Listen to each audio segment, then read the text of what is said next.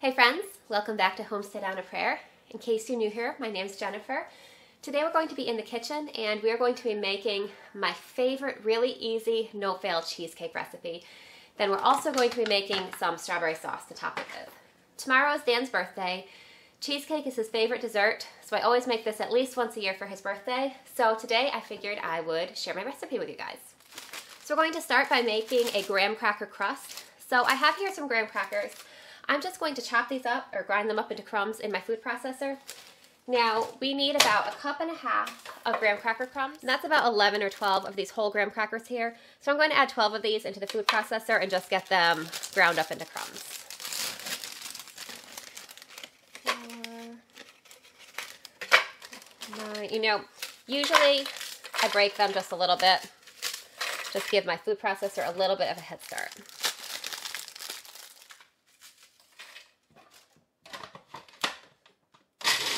Processor finishes grinding up our graham crackers, I'm also going to melt 1 stick of butter to add right into the graham crackers.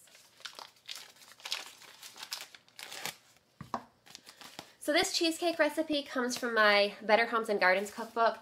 This is probably the very first cookbook that I bought when I don't even remember how old I was, but when I was very first learning to cook. As you can see, I use this many times and half the pages are falling out. And there are a few recipes in this book that I still use. This cheesecake is one of them. I will link this book in the video description in case you're interested.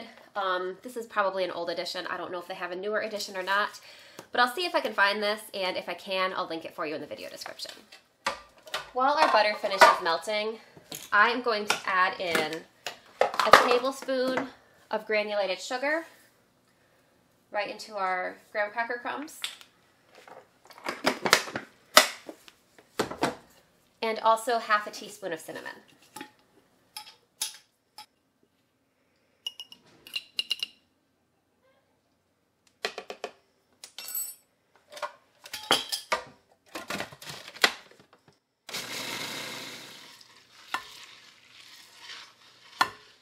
Now that our butter is all melted, I'm going to slowly drizzle the butter through this opening in the top while our food processor runs.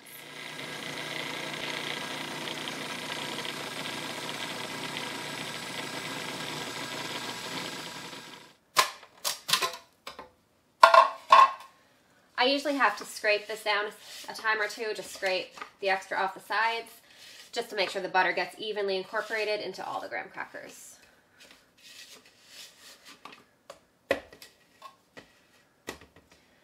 Then we'll run it again, just for a few seconds. Alright, so now that our crust ingredients are all combined, we are going to press them in the bottom and a little bit up the sides, about 1 inch or 2 up the sides of this 9-inch springform pan. A springform pan is pretty essential when you're making cheesecake because you need to be able to remove the sides of the pan. Now I'm just going to spread this out with my fingers. I want to make it pretty even along the bottom of the pan, and sometimes I find it easier to actually start going up the sides of the pan first before perfectly evening out the bottom. Now, as with most things I do, I don't worry about being too precise with this because most things that I make, I just call them rustic, and calling something rustic can hide a multitude of messiness.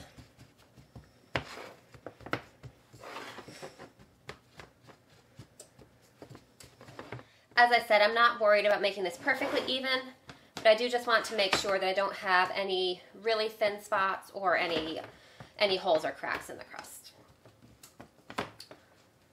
Once I've got it pretty even, I'm going to set it to the side and we're going to make our filling. I do have my oven preheating to 375 degrees while we make our filling. For the filling, I'm going to bring over my stand mixer, although you could certainly use an electric hand mixer if that's what you have on hand. I just find the stand mixer a little bit easier. So I'm first going to put into the bowl of my stand mixer 3 packages of softened cream cheese. I got these out in my kitchen first thing this morning, and they've been sitting out all day, so they're nice and soft and easy to work with. So I'm going to fit our mixer with a paddle attachment, And then to our cream cheese, we are going to add 1 cup of sugar. have here an organic cane sugar, slightly less processed, so that you can see that it has a little bit of a golden color. That gives it a little bit of a richer flavor that I really enjoy. We're also going to add, well, the recipe says a teaspoon of vanilla. You know, I didn't have any clean teaspoons, so I grabbed a half tablespoon, 1.5 teaspoons, and then I realized, you know what, I think it's meant to be because little extra vanilla, I think, is going to make this extra special.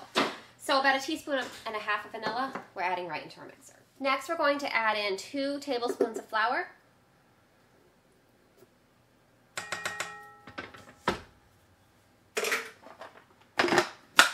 Then we're just going to get this mixing on a low speed to get everything incorporated and creamed up.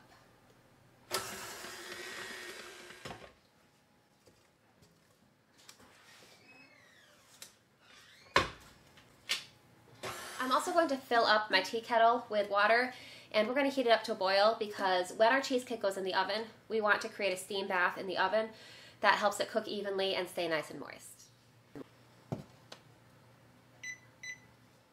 Now that all the ingredients in our mixer are mixed up and smooth, I'm going to add 1/4 cup of milk, and we're going to beat that in. Now that our milk's all incorporated, we just need to add 3 eggs into this mixture here.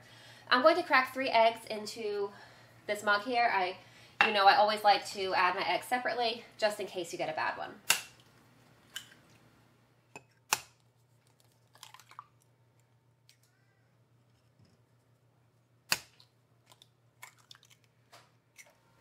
So I'm going to add our 3 eggs into our cheesecake. Now, you don't want to mix this up very much once you add the eggs. You could even just mix in the eggs by hand once everything else is incorporated. I'm just going to run the stand mixer really quickly, as brief a time as possible, until the eggs are incorporated. So I actually got the eggs beaten up and mostly incorporated. I'm just going to scrape off the paddle attachment and do the last little bit of mixing by hand. That way I can make sure that I don't overmix these eggs.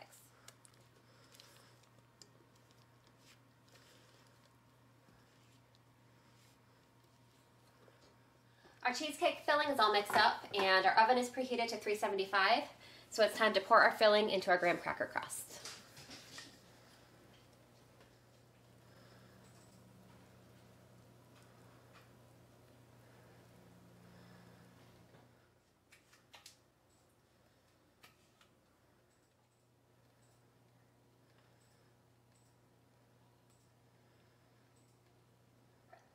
Before putting our cheesecake in the oven, I am first going to take this kettle of boiling water, and you can see I have this pan here on the lower rack of my oven.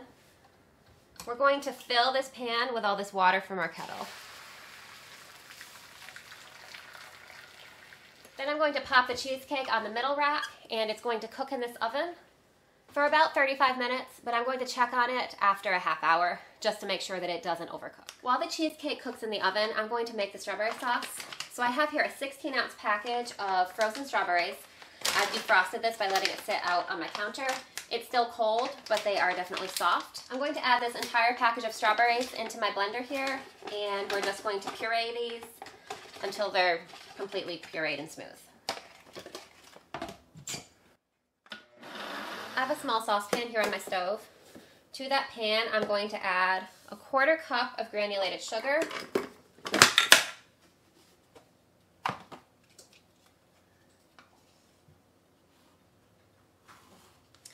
and a teaspoon of cornstarch.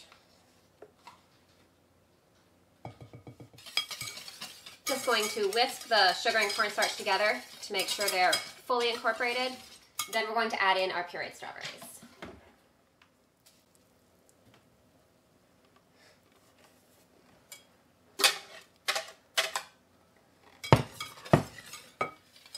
Now I'm going to whisk in the pureed berries along with the sugar and cornstarch. Now, I wait to turn the heat on this until the cornstarch is fully incorporated in with the berries and the sugar.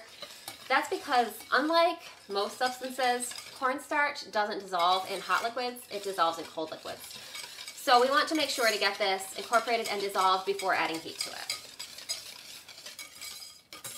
Now that everything is incorporated and dissolved, we're going to turn the heat on medium. I'm going to let this cook until it starts to thicken and starts to get bubbly. So here you can see how our sauce is bubbling and it's starting to thicken up nicely. I'm going to cook it while whisking it for about 2 more minutes, then we're going to take it off the heat.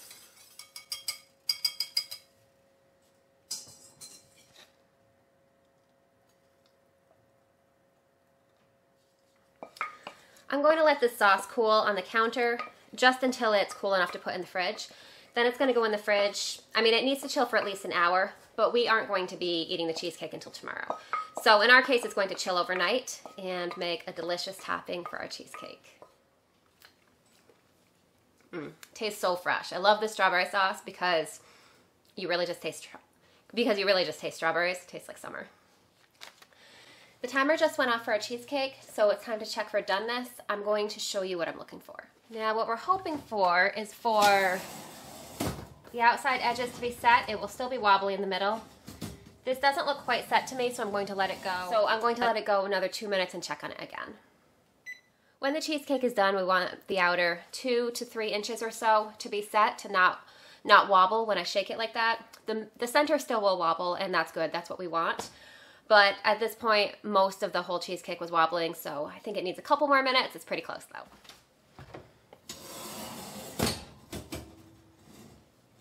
This looks more set to me. So our cheesecake looks done to me, but instead of pulling it out of the oven, I just turned off the oven, and now I'm just going to crack open the oven door and let the cheesecake cool for about an hour in the oven. Probably the most challenging thing about making cheesecake is preventing the top from cracking.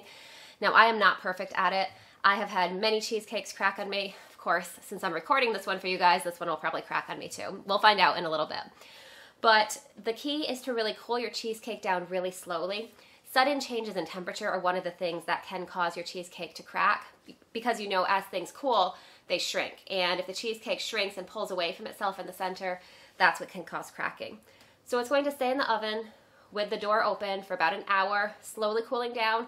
Once that hour's up, I'm going to pull the cheesecake out of the oven. I'm just going to run a sharp knife around the edge to separate the cheesecake from the edge of the pan. And I'm going to let it cool for another 15 minutes or so that way. At that point, I'm going to remove the edges of the springform pan, and I'm going to let it cool on a cooling rack just on the countertop until it comes down to room temperature. And then, finally, when it comes down to room temperature, we're going to stick it in the fridge and let it chill overnight. So actually, the most complicated and time-consuming part of cooking a cheesecake is actually the whole cool down process. But this will definitely be ready and delicious for tomorrow. I'm hoping that it doesn't crack, but even if it does crack, you know, it's still going to taste completely delicious. And you know what? That's what the strawberry sauce is for. We can hide all kinds of imperfections with that. I will be sure to show you a clip of this cheesecake when it's done, when we cut into it tomorrow, and you can see how luscious and beautiful it is. I've made this recipe many times and know that it's delicious, so I definitely recommend this recipe. So thank you so much for hanging out with me in my kitchen today. I hope that you are inspired to try making cheesecake too. It's honestly not as challenging as cheesecake kind of has a reputation for being challenging, but it's honestly not that bad. So I hope that you're encouraged to give it a try. I hope you're having a great day, and I can't wait to see you soon. I'll see you next time.